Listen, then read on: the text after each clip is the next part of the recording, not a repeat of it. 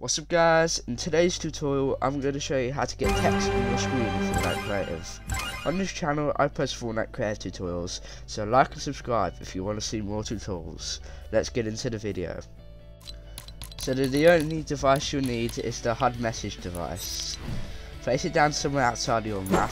I'm just going to place it down here, and the settings are message. This is where you type the text you want on your screen.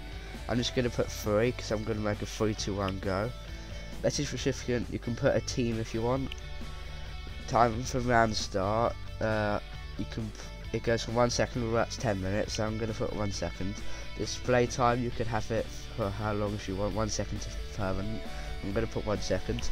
Text style, you can make the text bigger if you want, or smaller, or a different colour. I'm going to make it extra large.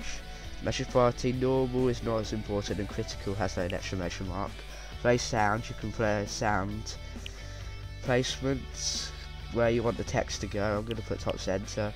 And also you can show and hide the text from channels. I'm going to make 3, 2, 1 go.